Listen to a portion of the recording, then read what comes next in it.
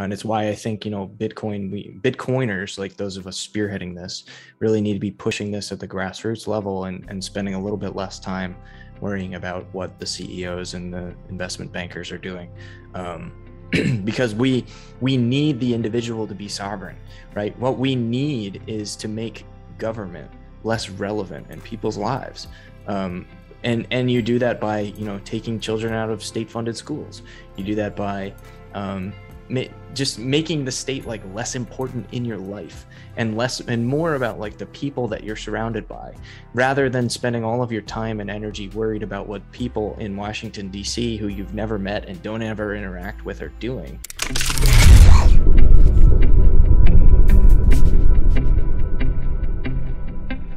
Welcome to the show on a lovely sunny Sunday.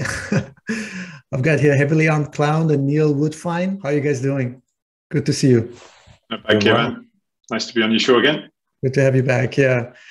Neil, we met, huh? I mean, it's been a long time, but I'm still sometimes, nostalgically remembering the times in Vietnam when Eric Basquel organized the Crypto Economics Conference. That was a good time, There was the old good old days. So, yeah, guys, absolutely. I want to talk to you about, I want to have your perspectives. What's going on? What the fuck is going on? And maybe we can just kick it off. It's when I think about it, when we observe this, with my girlfriend and we talk about it, it seems so surreal and dystopian. And I'm not sure whether this tipping point of, I don't know what you call it, dystopian, tyrannical fascism, system has kicked into such high gear that I'm not sure, where to start. I mean, this is why I wanted to take, for example, Australia. I just talked, recently with Hes McCook. He gave me sort of an overview, but you might probably have been more even update than me. And the reason I'm taking Australia as an example is because it's really bad. I mean, this is the worst nightmare. And we can also talk about Germany, where in one state of Germany, in Hessen, people can go to the supermarket, buy groceries if they're not, if they don't have a sort of COVID pass or vaccination pass. In Canada, I think it's something with the flights. You can't fly if you don't have a. So I want to know, tie this into this whole planned great reset, monetary reset of Klaus Schwab and his companions. What is my specific question is, at what Australia is concerned, could it be theoretically monetary wise, or from this debt bubble, and could it be so bad in Australia that's the reason they're pushing it, with stormtroopers, and you can't go over 5 miles, and if you do, you have to report back to the police, and all this bullshit, going on. It's a nightmare. I mean, not to mention the whole scientific fraud and manipulation of data, and this is not about health. What is this about? I don't think Australia is that special of a case. Obviously they've taken it further than anybody else has, but certainly in the worst of the lockdowns in the UK, there's a lot of very similar tactics being used, like limiting how far people can travel from their homes, obviously mask mandates, and expecting people to stay at home rather than stepping outside. So we had it for a while. I think it was a month or two. Australia just seems to have done it for longer and taken it just that little bit further. But yeah, I don't really see Australia as it is the most extreme, but it's not that far removed from a lot of the other things that we've been experiencing in other countries so far. As to why Australia is like that, at this point, I'm starting to feel like it's just as far as governments decide to take it.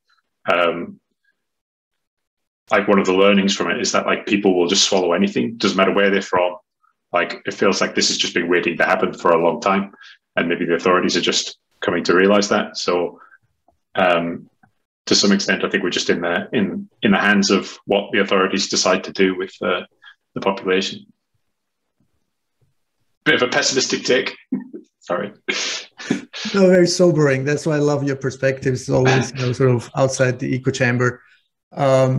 Mate, heavily armed clown. What's your take on that? Coming to you live from the center of the echo chamber. I actually think that this is democracy functioning as intended.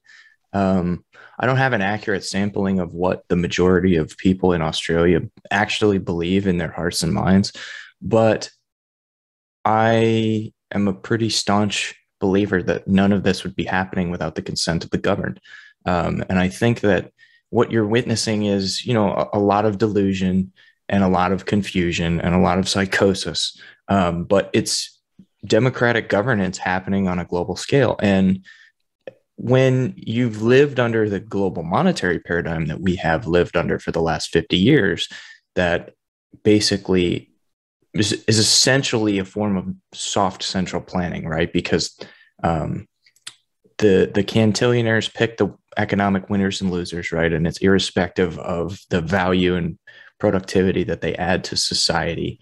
It's not necessarily about satisfying market demand. So when you have this top-down control of capital markets, everything else is downstream of economic activity. And Hayek actually wrote about this concept in The Road to Serfdom, because he was trying to do intellectual battle with these ideological socialists and central planners who basically said, well, we hear you, but if we just do this right, we could maybe make the world a much, much better place. And he sort of talked about the second order effects of central planning and some of the things that you have to give up. He was willing to entertain that, maybe even let's assume maybe it is possible, right? Maybe you could centrally plan better than billions of people acting autonomously and individually around the globe and letting, what's good float to the top, rather than let's just say, for the sake of argument, maybe you could centrally plan a global economy efficiently and not have it blow up in your face.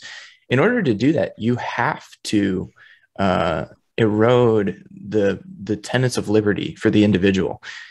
At a certain point, you can't be free to choose what you do and where you go and how you live and how you behave and how you spend your money, because as the typical economic machine starts to break down under central planning, all those things have to be taken away from you in order for them to try to rein back in some of this control. You can't just have a little bit of central planning. Eventually, it descends into totalitarianism, where you're not free to choose, where you live or what you eat or what you do. And that's why it's a core tenet of liberty is private property, right? And this is why Hayek said in The Road to Serfdom that the independence of mind and the strength of character is rarely found in people who are not confident that they can make their own way in the world. And in the last 50 years, you've watched governments covertly steal the time and the energy and the wealth of people continuously throughout their entire lifetimes. And there have been a uniquely small group of benefactors of that system, and most everyone else is poorer in net. Yeah, maybe their lives are a little bit easier because of technology or things like that. But this is why you're seeing this mass psychosis, is because people don't even have the means, even if they recognize it. In a lot of cases, they don't have the means to go to their employer and say, I don't want to get this vaccine. I don't want to wear the mask. I don't want to quarantine for 2 weeks. And if you're going to make me, I'm going to quit. Well, they don't have the means to do that because they have families to feed and they live paycheck to paycheck. I think it speaks full well to how it all comes full circle to the points that Hayek was making about the erosion of liberty, goes alongside these things. And one more thing, and then I'll be quiet, but Solzhenitsyn talked about in the Gulag Archipelago that these things, they didn't just wake up one morning and they were suddenly in this police state where you could be stolen away from your home in the middle of the night. It was a slow progression. And it was all of these little things that people in their head knew were lies and knew were crazy, but they swallowed them and they were quiet about them, hoping that things would just sort of go back to normal one day. And it just kept getting worse and worse and worse. And it was just a little bit at a time until the next thing you know, he was in the prison. So that's called democracy, right? I mean, now peculiar about Australia is that now, I don't know, maybe you know better about this whole, was there gun confiscation? Because people don't have guns, right? I mean, or did they just voluntarily give up their guns? Because when it really comes like, worst case scenario, I mean, people need to defend themselves, like, because you have a totally illegitimate government, a totally totalitarian, tyrannical government. What do you do? I mean, if you don't have any guns, versus United States, where I think people are even overarmed. So. I don't think Australia's gun ban is unique. I mean, everywhere, well, most places in the world have banned their guns. So I guess you could say the window is open anywhere. And that goes back to my previous point. Like, I don't think, for instance, the UK did anything special, or the UK population did anything special that prevented what is happening in Australia right now. There wasn't any kind of like major kind of, I mean, we've been having a lot of protests and stuff, but they really haven't changed anything. There hasn't been any kind of major moves by the population to stop what happens. And certainly in my own life, speaking to people like friends, family, and neighbours, generally people are either apathetic towards the rules and the measures that are being taken, or in support of, and would like more kind of extreme stuff. And whatever we've got, it has to be done even more extreme. And so, like, again, going to that gun thing, I don't think the lack of guns has caused what happened in Australia, because everybody else has the lack of guns, and they're also possibly supportive of these measures, and they just haven't been implemented. So it just seems to be up to the people at the top, like, how sensible are they to, like, and everybody else will just go with it.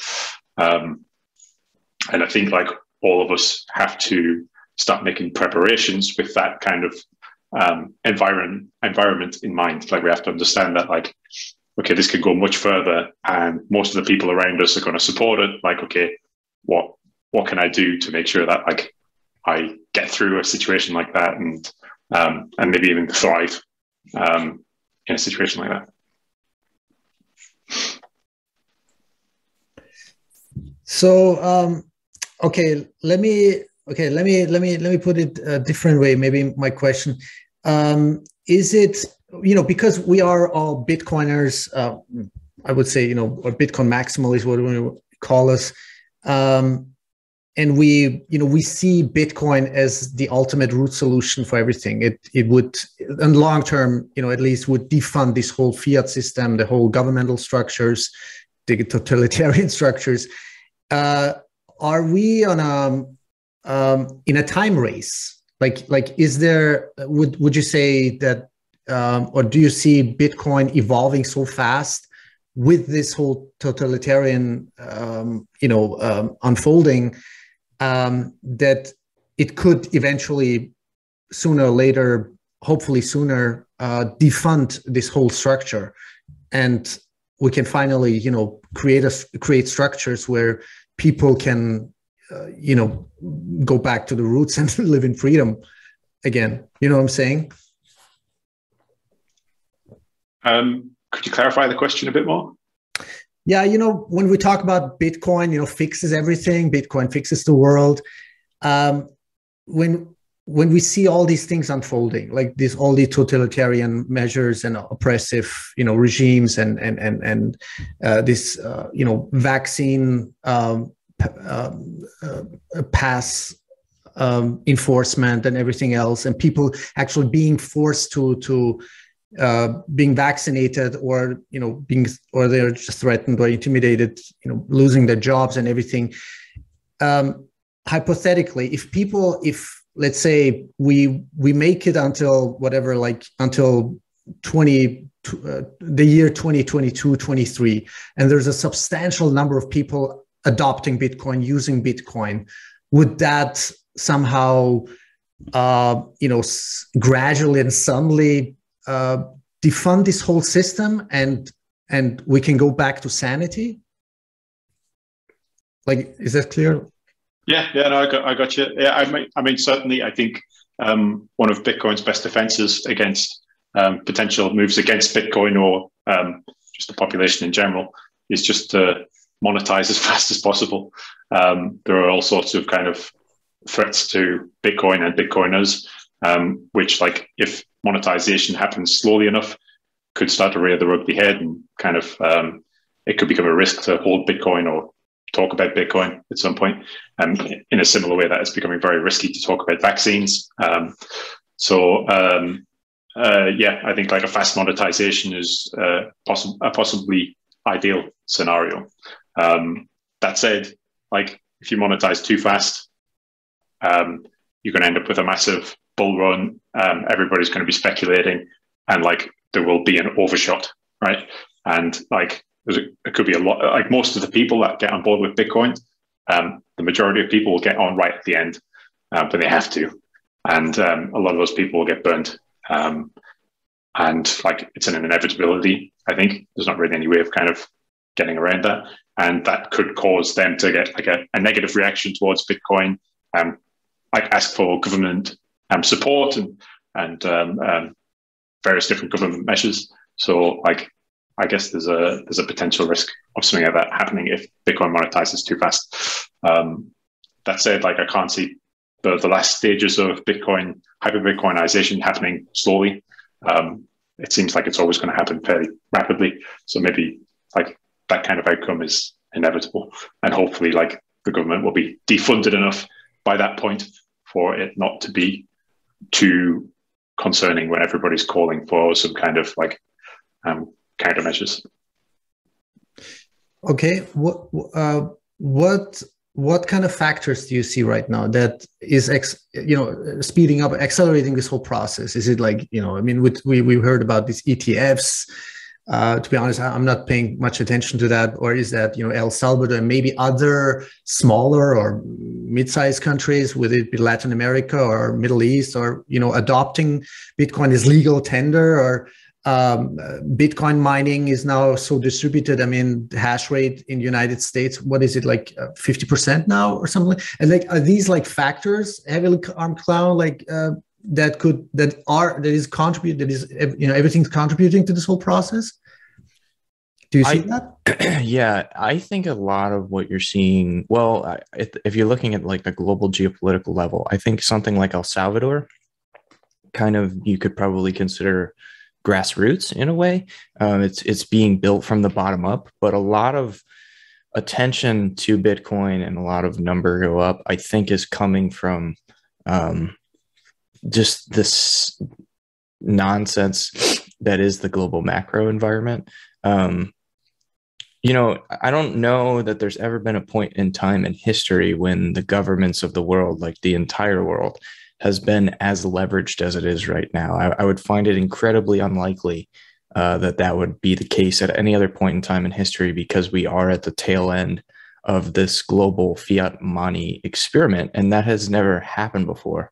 I think, look to the liquidation event of March of 2020, and just remember how quickly things just went south. Like it was like a flash in the pan, right? I mean, suddenly everyone's paper gains just evaporated, and it happened in Bitcoin too, right? And then we saw things slowly start to recover. It took a few months, and we sort of built back up to where we were, but they had to do a lot behind the scenes to keep that entire thing from just simply collapsing out from under itself. And I think if you look to history, like if you look at the collapse of the Roman Empire, and you look at how they debased their currency as their society started to fall, throughout its time, and then at the tail end of the Roman Empire, the silver content in the denarius had basically been completely removed, and it was practically gone. The Romans, they couldn't even pay their soldiers anymore. The soldiers didn't want the currency, and that was a big part of why their empire collapsed, right? Because they were imperialist, and they needed to project that military power to maintain their standing as the hegemonic order. And soldiers were saying, well, I don't want your coins, pay me in salt, right?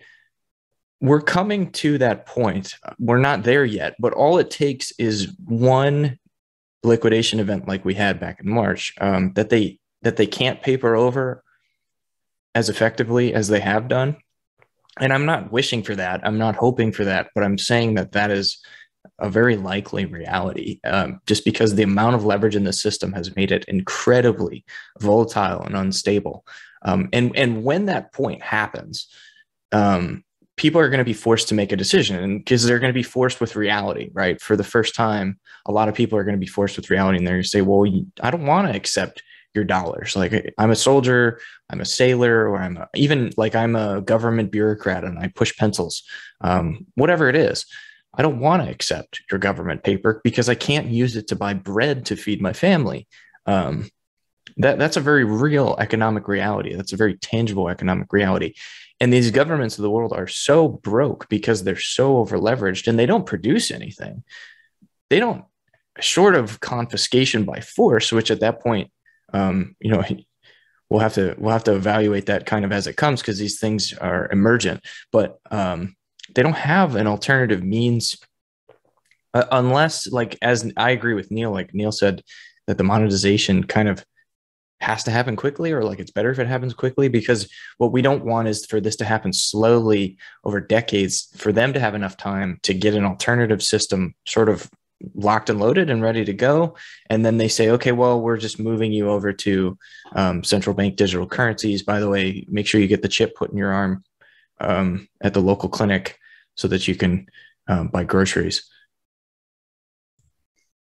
How fast are central bank digital currencies? Like, do you think they can? How fast do you think they could roll this out? Even here in European Union or in the States, do you think this is like a concrete plan, or is this like so far off we don't even have to worry about it? Because this is something really concerning. I mean, this means, like, as Carsten, what's his name, this fat guy of Bank of International Settlements, in his own words, is about absolute control, right? So is this about absolute control, right? I mean, I think it's more about throwing stuff at the wall and seeing what sticks. I'm sure that somewhere there's government agencies that are tasked with working on this problem. But I don't believe that it's all that well thought out, or that it will be necessarily all that well implemented, or that it will arrive quickly. Just based on my experience with how a lot of these types of government programs go, they're often extremely bloated, very expensive, lack focus. I think that they're a threat. Like, they're definitely something to watch, but I think that just the fact that they exist sort of almost adds legitimacy to the case for Bitcoin. And I think that they're going to be so slow to the punch and so ineffective that it's very possible that they may be doing us a favor just by even broaching the topic and trying to meme it into the public consciousness, the idea of a CDBC. Just some context from China, they already do have their CDBC. A friend sent me a screenshot, I think it was on a bank screen, some online banking thing, and there was an option for some CDBC deposits, but it's super unintuitive and like not obvious how it's useful or how to use it. I'm sure some people have worked out what it's for, but it's there. But I think, like, going back to what Heavily Armed is saying, I think our best defense against CDBCs are government incompetence when it comes to technology projects. Basically, every government technology project, whether it's an NHS database or like, I was there when China implemented the online ticketing system for the train system. They just deployed a national, so you could book things online. And that was a disaster. Like, it took months and months, years before it was like properly functional. So that will definitely slow down any CDBC attempts. But I think, like, they kind of have to implement CDBC, so it will happen. Like, if they want to do negative interest rate policies, they need to eliminate cash. They're going to need CDBCs to do that. If you want to do like helicopter money and like dropping like UBI on people, ideally they're going to have like every citizen is going to have their own CDBC account, and it's a lot harder to do that through like the commercial banking system where nobody's sure how many accounts people have, money could get lost and stuff. So I feel like it's kind of inevitable. It's just like is Bitcoin going to monetize faster than they could? I mean, it could take them 10, 20 years, 30 years to get a CBDC, right? That said, like, there's also the threat of like big tech is increasingly working very closely with governments. So if, like, let's just look at China, for example, like Alipay, or so let's say a CBDC experiment was a complete disaster and it didn't work. Like, the contractors they hired like this terrible system that doesn't even work. It could just be like, okay, Alipay, can you like deploy a CBDC implementation for us? Or WeChat, can you both do it together? And they're obviously a lot more competent when it comes to building technology projects, and would be like very happy to get a huge government contract like that. And like over here, you could probably have like Google and Apple and those guys helping deploy CBDC. Maybe I'm like, it's pure speculation, right? But yeah, I think it's definitely something to be concerned about. Like it seems inevitable that they have to try. Otherwise, like, they just cannot do their negative interest rate policies. You lived like how many years did you live in China, right, Neil? I lived in China for 11, and then Thailand for 3. Wow. Okay, it's amazing. I mean, I admire you guys. I mean, like, Peter Young, as we talked before, he was staying here at our place. We had such a good time. So it's amazing. He talks Mandarin, and this is so. How bad is this? I mean, the surveillance, the social credit system, the trackability, is this really like so dystopian, or is it like not really so matured yet? Or I think you hinted at it, like. I left in 2018, and certainly, like, I think that it was called Sesame Credit back then. Like, it didn't affect my life, didn't affect anybody I knew. It didn't affect their lives at all. I know that people like that racked up massive credit card debts weren't allowed to fly. They were taken out a no-fly list, but I don't know if that was related or not. But it never really kind of affected me. It was, like the main problem at the time was just like uncertain regulations, kind of all of a sudden like closing down various aspects of our industry, and then all of a sudden closing down like the restaurant and bar industry. Like, it was just like this constantly shifting ground. But in terms of surveillance stuff, didn't really notice it. And to be honest, like, I don't know, I stay pretty like, I keep a closer eye on the British surveillance situation. It's pretty bad over here. Like, everything is monitored. Like, all your ISP keeps all of your records for like, I can't remember how long it is. It's a year, 2 years. Yeah, there's various different things going on here. It's getting quite scary. And there's lots of CCTV here as well, of course. I think you could say the same thing about the US too. I mean, the surveillance state is very pervasive and omnipotent. And all of that is downstream, like, at least in the United States. I can't speak as well to it in Europe, but in the United States, it's all kind of downstream of the war on terror, right? Where Americans used to have a lot of precedents in place to protect them from that type of eavesdropping by the government, and that was all given up in the attempt to claw back safety, right? I think we're all familiar with that Benjamin Franklin phrase: that anyone who would give up liberty to seek safety deserves neither liberty nor safety.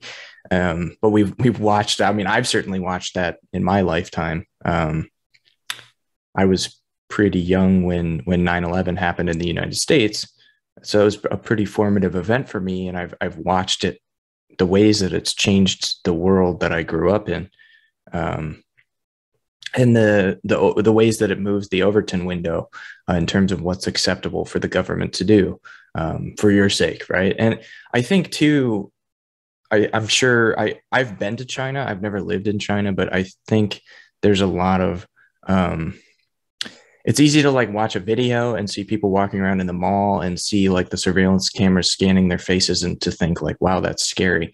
But China is a huge, landmass. It's a large country, but it's an extremely populous country. And a lot of people live in fairly rural locations. And I think if you were to really get down to brass tacks and see what those people's lives are like, any type of surveillance in their life maybe is still done on like pen and paper. I mean, it'd be the same thing in America too, right? Because there's a lot of really rural places where people can live, where like, yeah, that surveillance system exists, but if you're not in the center of it, it's not like Big Brother always can watch you, but he may not always be watching you. I think is kind of the takeaway there.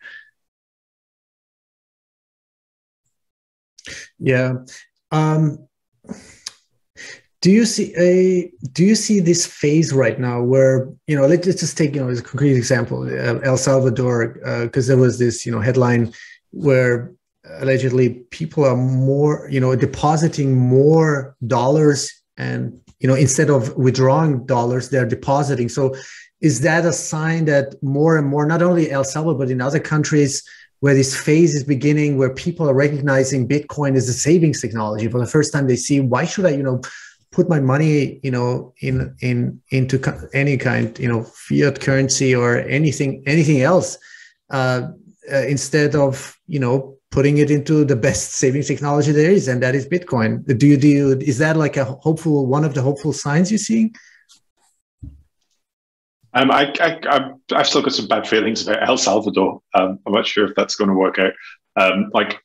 Is there a big kind of Bitcoin is savings propaganda campaign there? I'm not sure. I definitely haven't seen anything myself, although I haven't been paying too close attention to the situation there. But I feel like to some extent with Bitcoin, ideally you want people coming to Bitcoin naturally because they've observed things happening in the economy, or observed after getting into Bitcoin.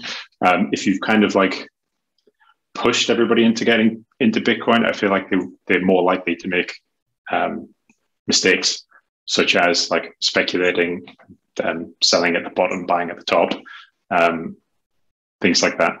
And as well, people in El Salvador probably have, in general, they have less room to make mistakes with their financial decisions. So yeah, a little bit risky. Also, I don't know how much true adoption is going on there. I've seen a lot of people over the last few years making attempts to get retail adoption of Bitcoin, and they'll help them set up their scanning devices, and whether it's Lightning or Bitcoin on-chain payments. And it just generally never gets used very much. So yeah, I know there's the beach in El Salvador, but I think that's quite a small place. Yeah, I'm not totally convinced that there's a whole lot of Bitcoin activity going on there.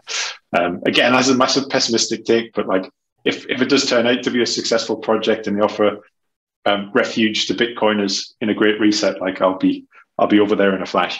Yeah, I'm just keeping an eye on the situation. So Neil, are you saying that this was the whole process of, it was wrong, do push people? Do you see that as a sort of a coercion? They don't have to use Bitcoin, right? They can still go back and forth, or how bad do you think this process is? Is it more dictatorial, this whole process?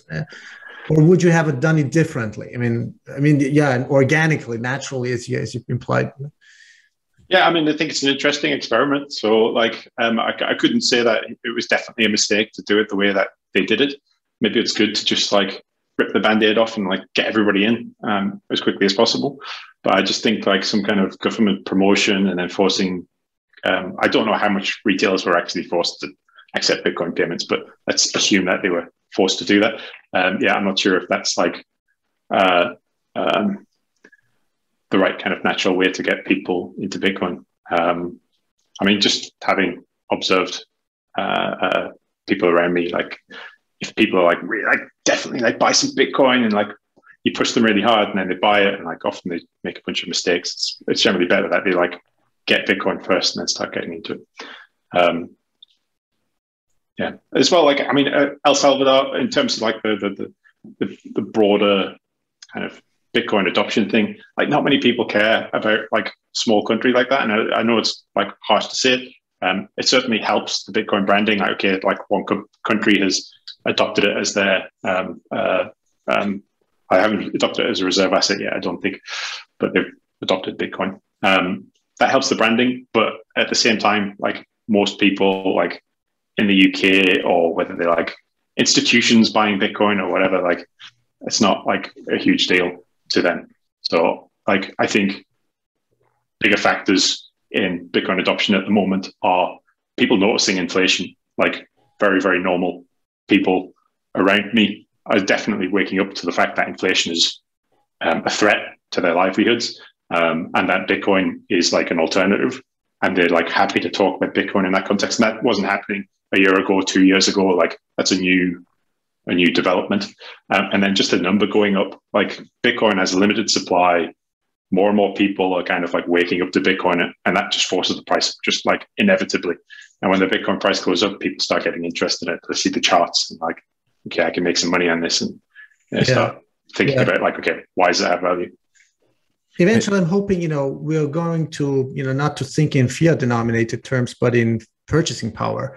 But that's going to be a totally different ball game. I think that means the process of hyper-Bitcoinization. Now, heavily armed cloud, what I want to know from you is like, what would you see in El Salvador and the net benefit? Isn't that like the remittance, replacement of all these remittance services like Western Union, whatever?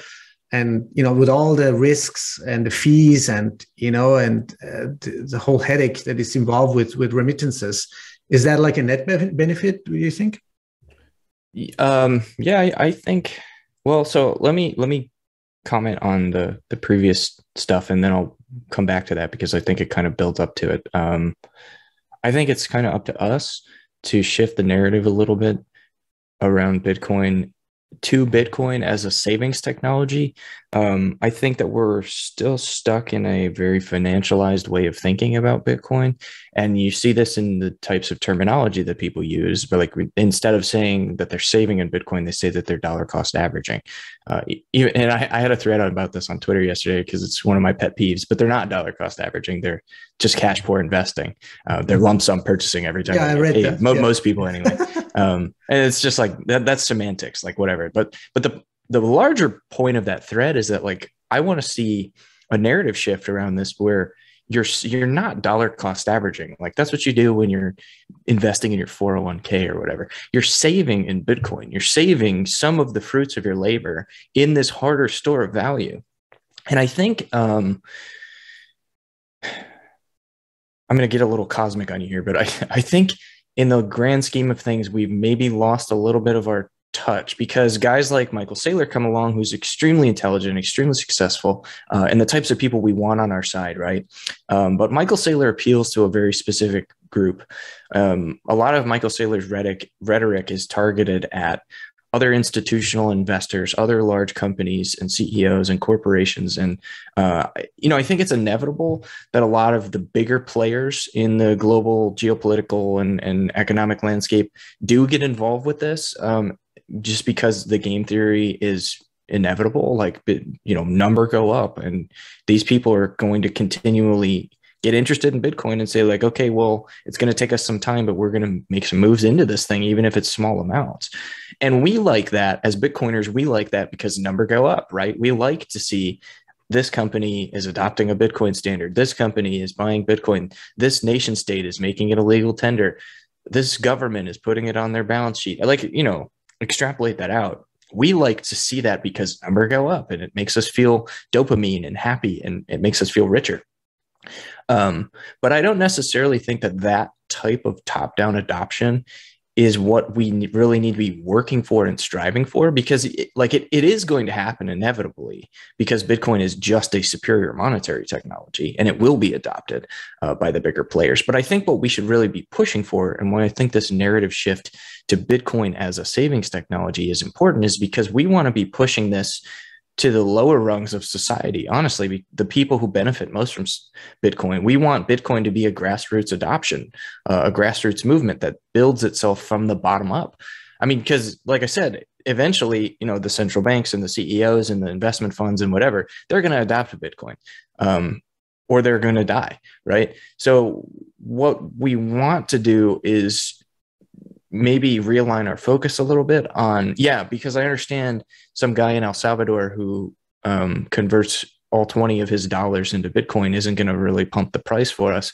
But if we have 1 million of him or 10 million of him or 100 million of him or 1 billion of him, that is substantial, right? That's how you change the world, is by getting all of the people who live their everyday life on board with this and understanding the value of this and the ways in which it can change their life. And I think in the context of the El Salvador thing, I think it's okay to look at that and recognize, like, yes, this is a form of coercion, right? Because it is. It's a diktat. It's Bukele saying, I know what's best for you and you will do what I say.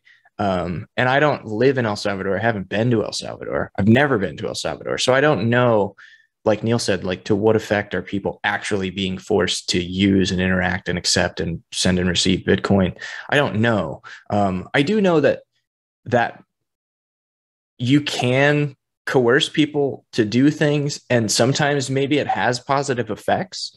And I think that we can admit that without necessarily advocating for coercion or central planning. I think we can say that, like, in a vacuum, two decisions made from the top down, one is going to be objectively better than others. One is going to have better outcomes than others. That doesn't mean we have to advocate for that type of central planning and coercion, but I think hopefully it doesn't turn a lot of people away from Bitcoin as a savings technology. I don't imagine that it will. I think that the people of El Salvador are pretty much at the bottom, and I don't think there's much else for them to go from there. So even just the remittance savings alone, I think will do a lot to sort of lift those people up by their bootstraps. And Bitcoin is there now, right? So it's sort of like, okay, well, now we have access to this incredible new technology that very well could change that country a lot in the next 10 years. What if other countries now follows, and do the same thing? Like, would it be Argentina, other hyperinflationary countries, like Venezuela, Argentina? I mean, it could happen potentially, right, in the next few months, a year, or a couple of years, and then we're talking like a different ball game, right? Yeah, I mean, I guess from that perspective, like, if you get, like, I think it was Panama also considering it, and then Ukraine also made some noises about it. Like, if you look at El Salvador as just the first of many, like the first step, then yeah, it's good in that respect. Also, I think, like, the best argument in support of the coercion are the people that are against it, because there's a lot of people kicking around on Twitter, the wrong kinds of people kicking around on Twitter, complaining very, very loudly about Bitcoin being made legal tender and how awful that is. And they've never, ever made a noise about the US dollar or whatever local currency is legal tender in their lives. Like, yeah, I find that really, like, a little bit hypocritical and hard to swallow. I think a lot of people just don't like to see Bitcoin win sometimes. Well, it's funny because we live in a coercive world, right? I mean, if it wasn't that, it'd be something else, right? So it's kind of like we can't deny the reality that we live in, which is that there's a lot of top-down control. And if we acknowledge that and we accept that that is the reality, right? Because that's what we're here trying to fix. Well, if they're going to force them to use something, at least it's Bitcoin.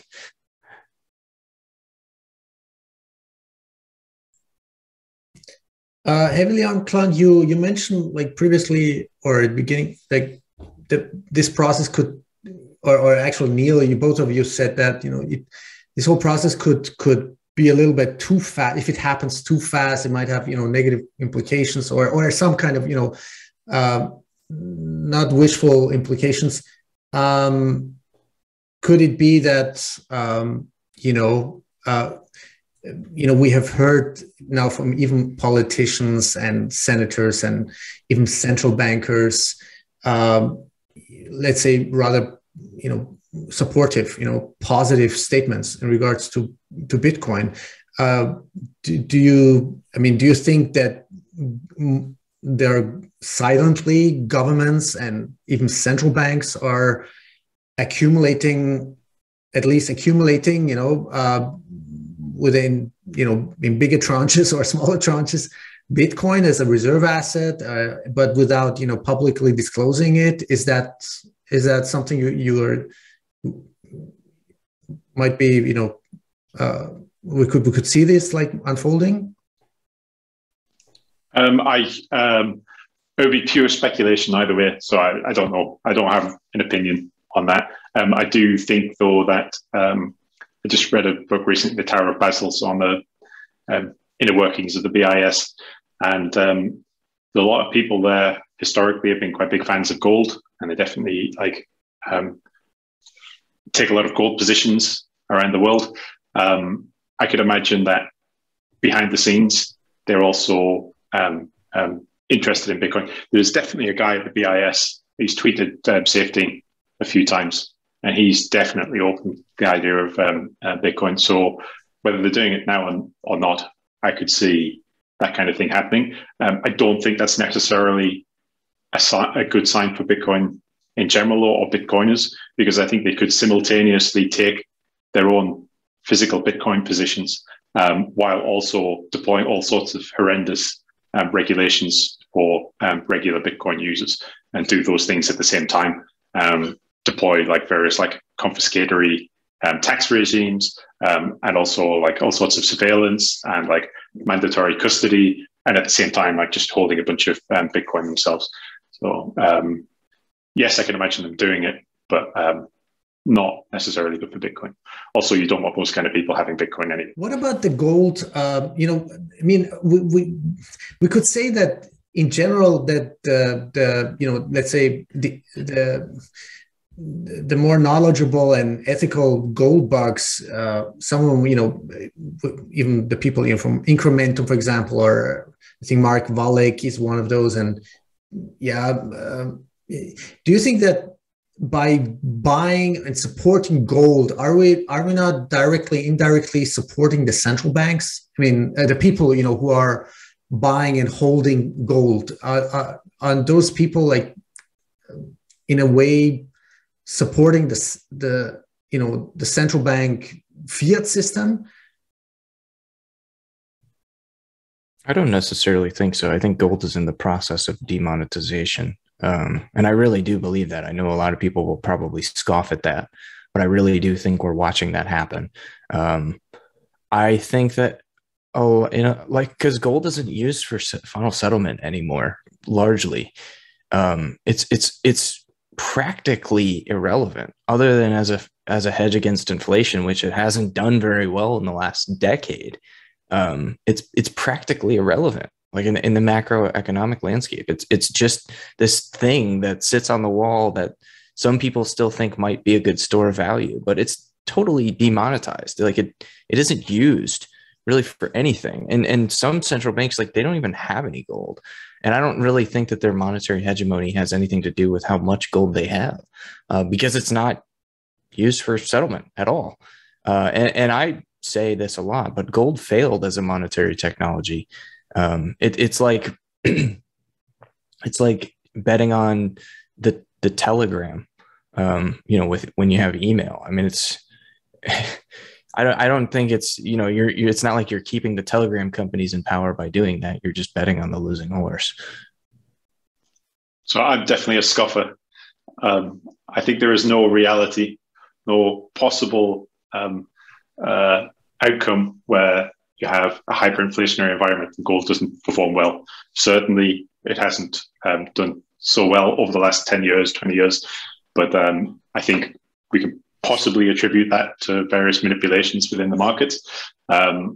It's not possible that physical gold doesn't go crazy when fiat starts collapsing.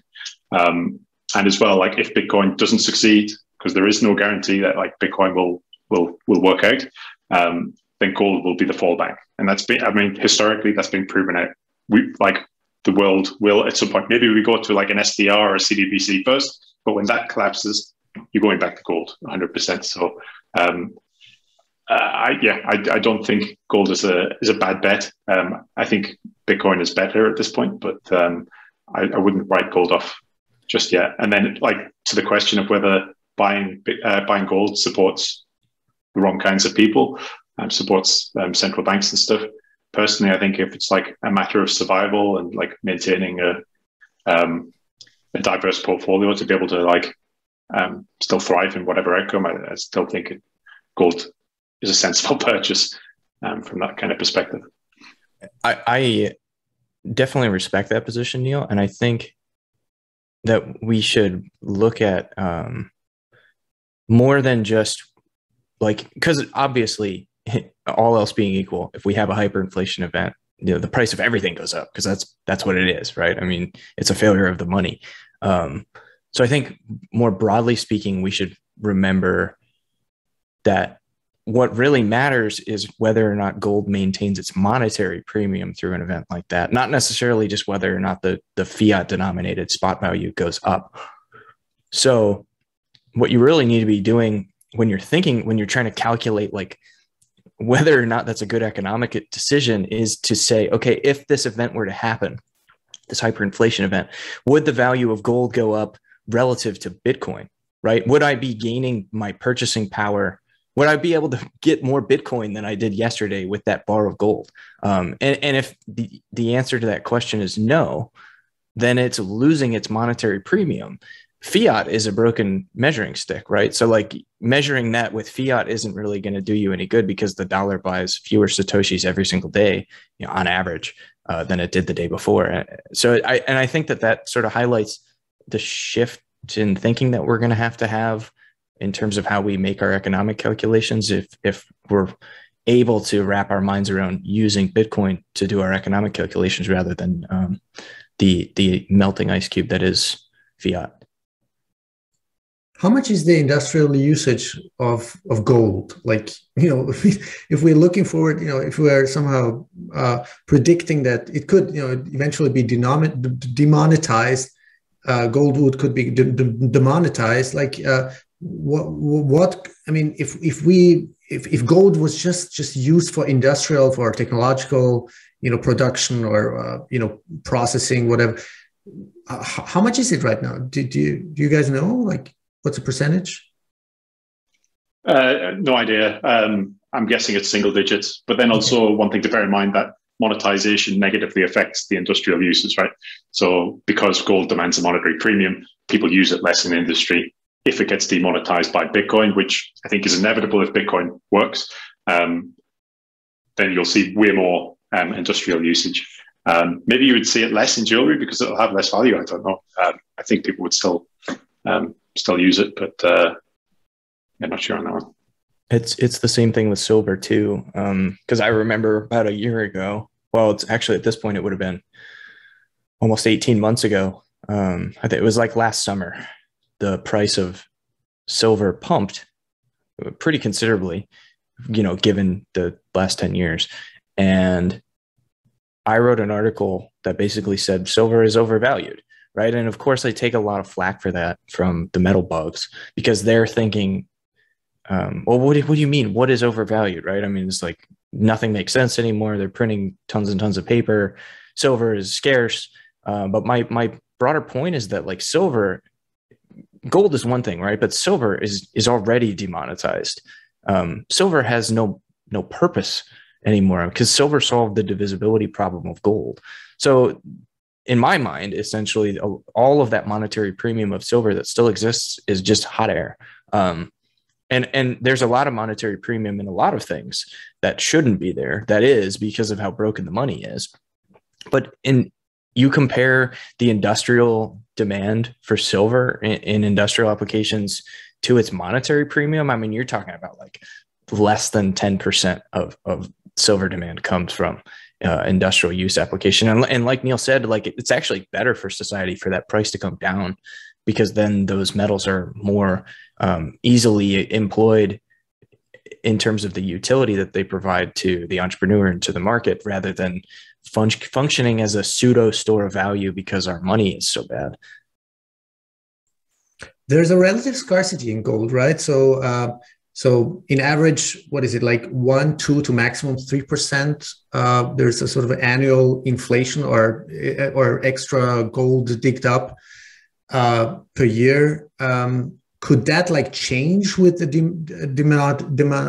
demonetization? Like, could it go to zero or could it actually increase if we just use it for, industry or technological hardware? Like, I think it's just a question of how expensive gold is. If gold price goes down, then the amount of gold mined will definitely go down because there's a certain price associated with mining that 2%, and it makes sense at the current gold price. Am I thinking that through properly? I probably have to think about this more before speaking, actually. I'm pretty sure that should go down, though. I think the thing to remember there, though, is that there's a ton of gold on the planet that's not being used, right? Because it's being held as a speculative store of value. If gold were to start lose its monetary premium, which, like I said, I do think it has, or I do think it's in that process of happening. That gold, while new production would come down, there's a ton of gold available to be employed. It's just nobody is willing to, in my mind, pay the fair or sell it for the fair value, which is its industrial use utility value. Yeah, I'd just like to reaffirm, I'm pretty confident on this one. If the price goes down, the inflation rate will go down necessarily. And then if the price of gold goes up, then inflation will actually increase, because there'll be a lot more gold that suddenly is more viable to mine because they can make profit from it. I definitally agree with that. That's definitely true. And with that, it's all, like digging up more gold or any other metal or what do you call it, those rare earths. It's a matter of energy, right? And technological innovation and how much resources and time you put into it. So if they really wanted to, or if there was really high demand, then, they could just innovate, have better drilling device or whatever, better technology, or even artificially create gold. Even Eric Vaskol, I think, said that once, it's not a big deal, to create whatever, technology there is, nuclear, subnuclear, plasma technology, or fusion technology, or on a submatter level, you could probably create more gold, but then, poof, where's the monetary value of that? Yeah, nobody's worked that one out so far, so I wouldn't worry about that. If I was going to choose a money and it was either fiat or gold, I would still go with the chances that gold wouldn't hyperinflate. So guys, Heavily Armed Clown, you and Brent Prentice, shout out to him. You guys created this website, What the Fuck Happened 971. Mm-hmm. I want to ask you, what if there wasn't a Nixon shock in 1971? Or when was it, in specifically, was it in 71, or was the total unpegging, or the impossibility to redeem into gold in 73 or something? My question is, what would have happened if there wasn't a Nixon shock? So you mean what would have happened if we were still on the Bretton Woods system? Is that what you mean? Yeah. Or still pegged to gold, nothing would have changed. I think that would be impossible. I don't think that could be the case, because Bretton Woods was a system that was largely based around granting a certain advantage to the sovereign state in terms of its ability to manipulate the monetary system, with the greatest advantage being granted to the United States because they were the post-war power. And I think it couldn't have played out any different than it did. And I say that because the suspension of the redemption of specie, or the convertibility of currency, has a lot of historical precedent. Prior to 1971, it was used in 1933. It was used all throughout the 19th century. It was employed in Europe, in the UK, throughout history as well. It's not an unprecedented thing. It's not an uncommon thing. Government uses private financial industries to expand its access to credit. And when those industries get in trouble, it steps in and typically works to halt liquidation events, right? That happen on the tail end of malinvestment caused by government expansion of credit and money supply. And really, that's all 1971 was the government stepping in and doing what it had done many times throughout history in the United States, which was halting that liquidation process, that settlement to the base layer of money, so that it could protect its ability to continue expand money and credit. And I don't really see it playing out any other way, because they don't like to allow that liquidation to happen, because governments don't like being held accountable to the market forces of their local economy. So I almost can't even imagine what it would look like if it hadn't, because I kind of see it as inevitability. Right. Got it. So, there's this Triffin dilemma. Maybe one of you or both of you could elaborate on that, where, the dollar is the international reserve currency, or the dominant, international reserve currency. But with that comes a dilemma. Could you elaborate on that? Like the question, I want to direct this into this question where, how long could this whole process be procrastinated? With everything unfolding, even in China, the Evergrande thing, how intertwined is this whole thing with the dollar and the euro dollar? I think the euro dollar is even a bigger mysterium than the, but I think, who was it? Nick Bhatia talked about the euro dollar, and he said, we don't actually know how much euro dollar there is out there. Can you tie these together so that our listeners get a bit, better comprehension and overview what's going on with this international reserve currency, the dollar? That's definitely a question for heavily armed. Well, yeah, I mean, the euro dollar system is incredibly complex. I mean, go listen to, I believe the show's name is Jeff Schneider. Yeah, Jeff Schneider's Euro Dollar University. It's like 20 hours of podcasting where they're explaining the. To be honest, let me just interrupt. I try to listen. I try to read this stuff. Yeah, I'm very humbly. I don't understand. Just too many technical jargon, way too advanced for me. So I'm not sure. Maybe Greg Foss would be someone who could break it more down for average folks. Yeah. I mean, don't expect me to explain the intricacies of it, but at a higher level, all it is, what at the top of this power structure is the nation states, right? Because the nation states, by all means and purposes, need to protect their ability to continue to borrow, right? Because just about every nation state around the world that I'm aware of, at least most of the major ones, is in debt and deficit spending, on a regular basis. And they need to be able to continue to expand their access to credit. And to do that, they need to be able to continue to expand the money supply in order to maintain their status quo. And none of them want to give that up, right? So I think what you're and China is just as guilty of this as the United States, right? China expands its credit. And it's why you're watching things sort of unravel in real time, is because that expansion of money and credit causes malinvestment, and that malinvestment wants to be liquidated by the market. The market likes to allocate capital to profitable endeavors, right? And it can't liquidate because there is nowhere for it to settle. It's not like it used to be where these banks would issue these banknotes, and if they over leveraged themselves, everyone would come withdraw their gold and that would liquidate. You can't have these liquidation events anymore like you used to. And there's nowhere for all of this built up pressure to go, because there's all, and really the shadow banks of the Eurodollar system are just beneficiaries of these government systems that are there, that their purpose is to facilitate the government expansion of credit, the government expansion of spending. But there are a lot of other beneficiaries along the way.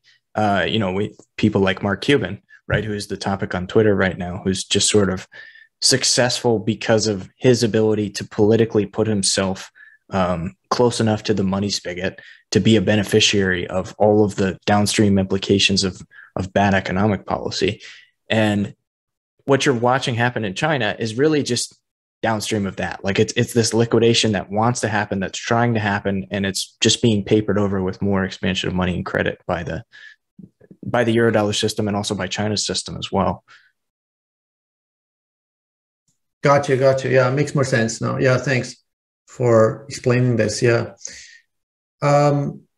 So my final question before we wrap up here is, it's a totally off topic now. Do you find it a little bit, if we just pretend even that we have a democracies in, let's say, in the countries we live in, would you say, do we have a separation of powers at all? Between legislative, executive, and judicial system? Do we have legitimacy at all of these governing bodies or structures? And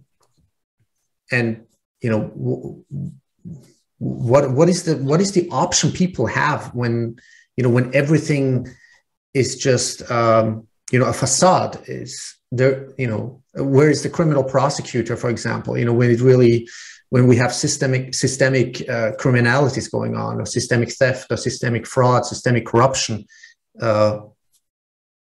Is that something that occupies your mind sometimes? Neil? This was quite a change up in topic. Yeah. That's a big question to end the podcast with. Yes, it's very concerning, particularly with all of the new emergency laws. I mean, we already got a whole batch of those with the terrorism stuff since 9/11, and now we've got a whole new batch of emergency laws for the pandemic. So, and that's got rid of all sorts of kind of previously accepted conventions that prevent governments and legal systems overstepping their authority. So yeah, I mean, it's a massive concern. I was going to say something there, but I totally forgot. I'll hand it over to Heavily Armed while I try to remember what I was going to say. Yeah, I'll echo what Neil says. That's a pretty broad topic. I don't think, there was a point in time in my life, I've gone through a lot of shifts in thinking on this. I don't think people should be surprised that the state serves the best interests of the state, right? I think that the state exists as a means unto itself. And I think that there's an awful lot of propaganda, particularly that I've been exposed to in America, during my lifetime, that makes you think otherwise. That makes you think that the state is the ultimate protector and arbiter of the truth and of liberty and of prosperity. And it's simply untrue, right? And I think we're stuck in this way of thinking that oh, well, why doesn't the state do this better? Why don't they fix this injustice that's happening? Why isn't the state stepping in and stopping this? Because the state exists as a means unto itself. And I think that the framers of I can only really speak to America because it's the only political system that I'm comfortable enough really speaking about. Because to be honest, I don't know much about other places because I haven't lived there for the most part. I've lived in a few other countries, but not enough to really get involved in the politics. The framers of the American Constitution, were pretty good at building a system that was somewhat resilient to this concept of government existing as a means unto itself.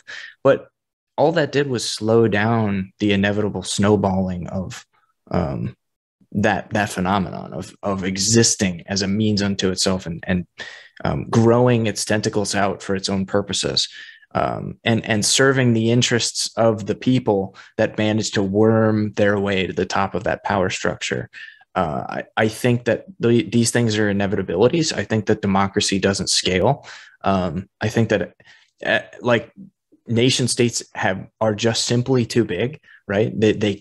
These governance structures, they just don't work at the scale. Democracy could maybe work at a very small level, at the city level. And even then you'd run into a lot of problems, right? Because what if you don't want what 51% of your neighbor wants? These are just essentially civil attacks on liberty. And I have trouble looking at it any other way than that these days. Yeah. So I'd say on that, it kind of overrates democracy because these days it feels like authorities are just making decisions themselves and people just go with whatever decision they make. Everybody agreed to being locked in the house for months on end. So what the state is doing often is not got 51% support or any support or whatever. It's just kind of been done. And then the other thing that I want to mention that I forgot just now was that one of my increasing concerns is the fact that kind of heads of state, particularly in the UK and elsewhere in the Europe. In fact, actually, US has got this problem very bad at the moment, is that all of the heads of state seem to be reading from somebody else's script. And that script seems to be written at the WEF, whether it's Schwab or all of them together or whatever. But just recently, Boris Johnson's been tweeting a lot. And just every single tweet is Build Back Better, leveling up, acceleration, all of these WEF terms. And it's it's not just an isolated case like Boris Johnson's got in with the WF. Like this is happening in the US with Biden, and then like you've got Canada, Trudeau, and like Merkel. They're all like saying the same things. And it's like, hold up a second, like who are you taking orders from, and like where are you getting these plans from? And it's a lot more about like kind of just manufacturing consent and creating a narrative at home for somebody else's agenda, rather than like kind of, okay, like this is our country and we're going to like make some decisions for this place only. So yeah, I mean, that, I guess it's always been happening to some extent, but like recently it's been getting like super extreme. They can't say anything without like dropping in a Build Back Better or leveling up now is being used every day in the UK. And these power structures are not new by any means, right? I mean, this is essentially, you can trace this back, like, well, its emergence in America anyway. You can trace it back to the Anglophiles, like of the early 20th century, like Woodrow Wilson, who would say things like, you know, it's the administration and the intelligentsia and the bureaucrat's job and the politician's job to convince the people to believe what they ought to believe, right? Because there's like, it all boils down to like this neoliberalism idea of there sort of being like the rulers and the ruled, and the educated and the uneducated, and like, well, we're the educated, we're the elite, we know what needs to happen. And it's sort of just putting yourself on a pedestal and living with delusions of grandeur, but believing, truly believe, like a lot of these people that get to the top of these positions of political power, they're just sociopaths, and they really do believe that like they're better and faster and smarter and stronger than everybody else, and that it's their job to like shape public opinion.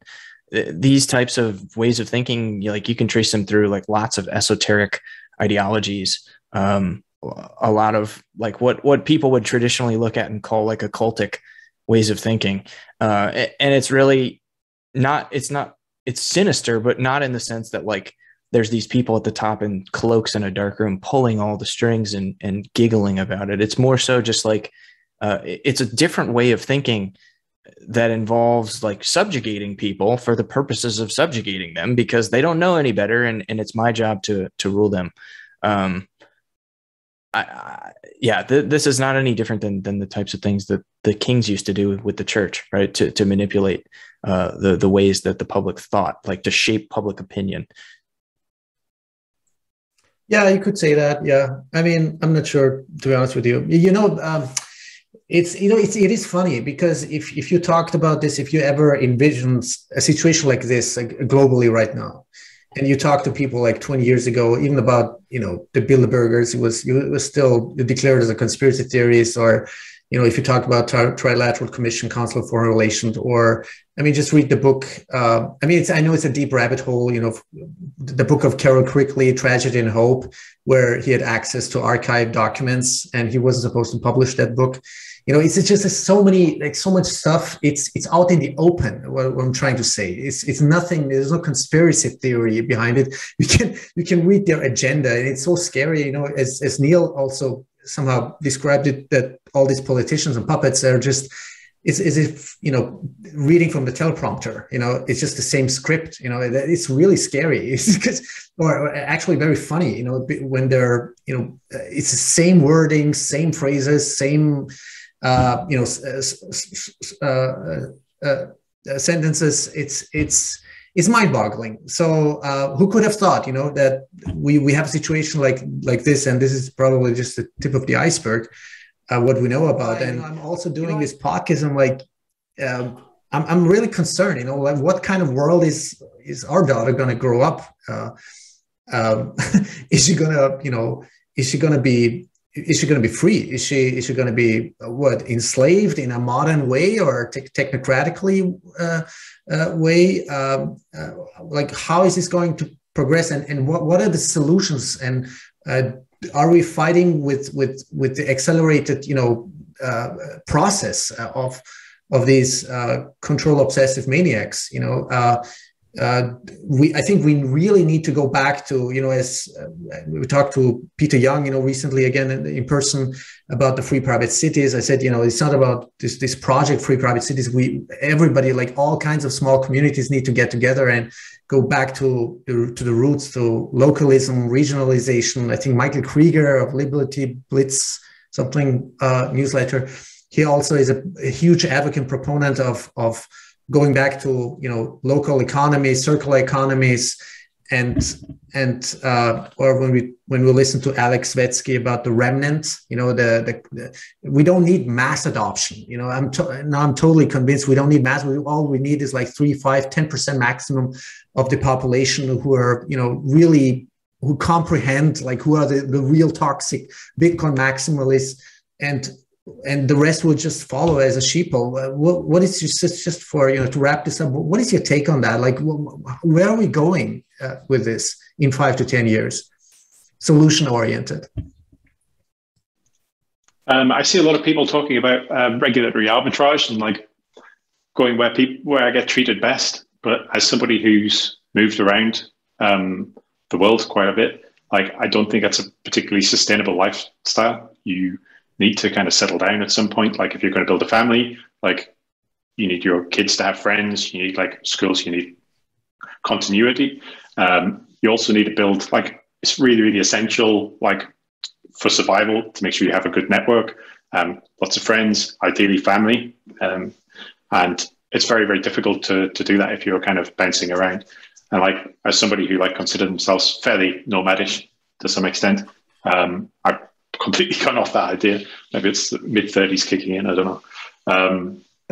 Yeah, I think people need to bear that in mind. And then another thing to bear in mind is, like, if you are like planning on like, okay, I'll just wait till like somewhere adopts Bitcoin and they'll look after me and I'll move there.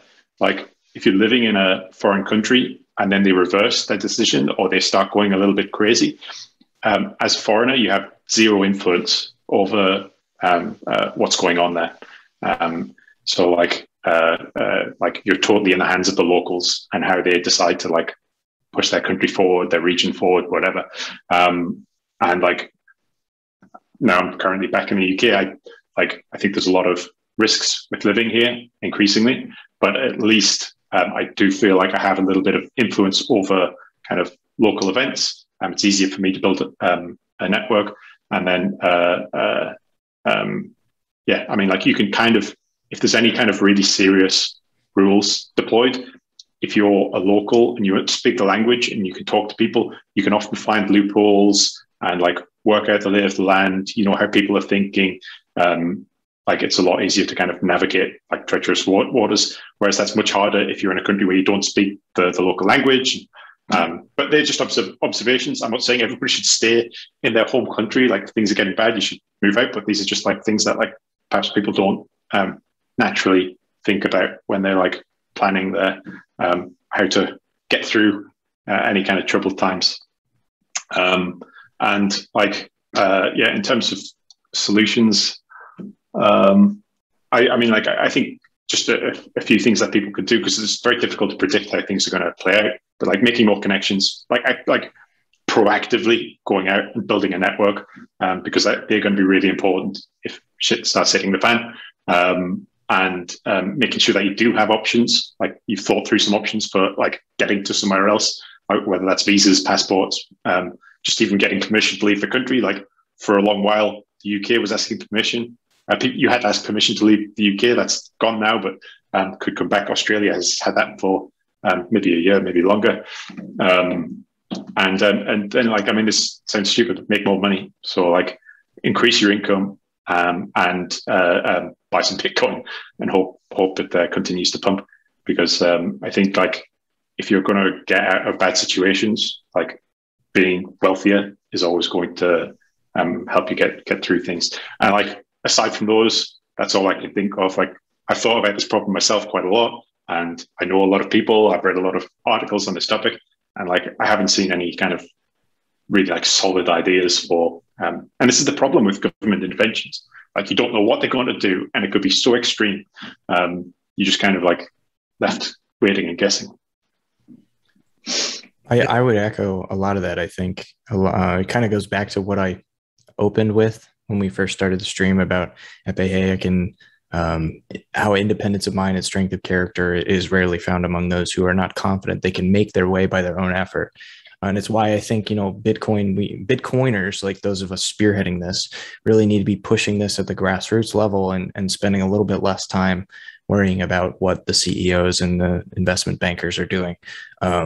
Because we need the individual to be sovereign, right? What we need is to make government less relevant in people's lives. And you do that by, taking children out of state-funded schools. You do that by just making the state like less important in your life and more about like the people that you're surrounded by, rather than spending all of your time and energy worried about what people in Washington, D.C., who you've never met and don't ever interact with, are doing. Your life and your fulfillment and your sustainability comes from the community that you live in, right? The people that you're surrounded by, and what you do and how your decisions and abilities impact one another. And if we can do that, and if we can make the individual more self-sovereign through, private property rights, which is what Bitcoin does so well, then people are less likely to give government all of this subconscious benefit of the doubt, and just allow whatever this unprecedented expansion of totalitarianism. Very sober, very sobering.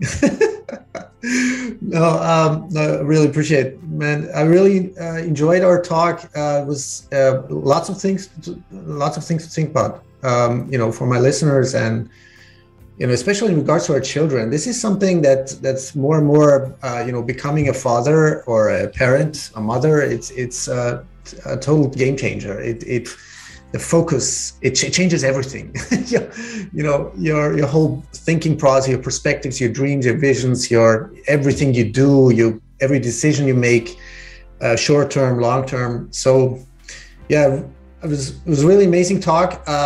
Guys, where can people find you? Is there any other resources you want to direct my listeners to, blog or Twitter?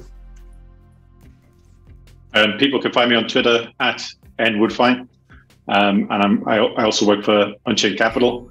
So if anybody's having trouble with setting up their own multi-sig solution, Unchained Capital is a good place to go and do that. Awesome. Heavily Armed Khan? Yeah, Twitter's probably the best place to find me at Heavily Armed C.